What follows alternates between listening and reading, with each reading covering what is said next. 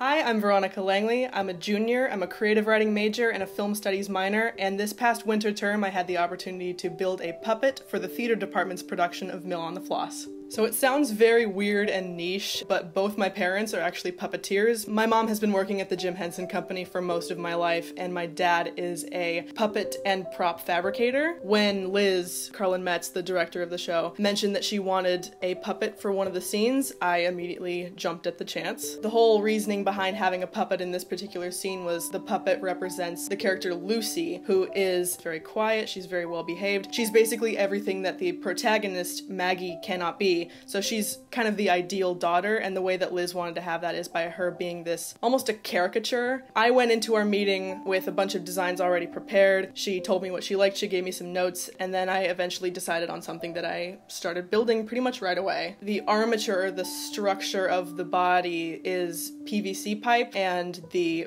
foam around it is what we would call cosplay foam. It's very thin. The head is a styrofoam ball that I was able to carve into the right shape, so there would be a handle at the back, and then the puppet's face and hands are both paper mache that I painted. Originally the idea was to have the puppet walk and have her feet be attached to the performer's feet, so I built functional knee joints out of leather and zip ties. We ended up opting for a simpler approach, which was the puppet being able to just sit down and stand up. Her left arm moves, her head moves. Overall, I would say the entire process took about 20 hours of work, but that's only the stuff that I did. I really owe everything to Craig Choma and the people in the scene shop for letting me use their tools, and I owe just as much to Allison Hahn and the people in the costume shop who also lent me their materials and who ended up making the puppet's costume. Caitlin Reevnack is the person who ended up operating her on stage, and I really didn't have to coach her that much. We kind of just had one really quick meeting. I was like, this is where this is, this is where this is, and she pretty much got it right away. So once I got to see the show and I got to see that scene, that was it, and I couldn't do anything else about it. I just had to sit there and hope that it ended up working out. The